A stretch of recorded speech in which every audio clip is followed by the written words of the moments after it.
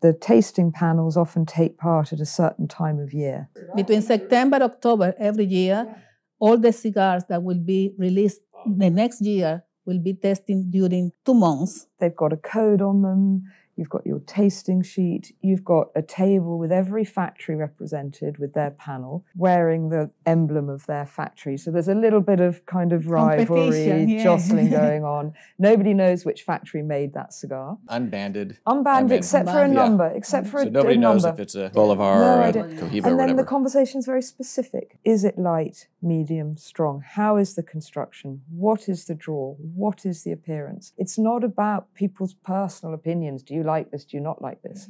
So that the comments really do follow a line to lead the panels to come to a conclusion that yes, it meets the criteria for that brand. And then at the end, you might be told what it is and you might not.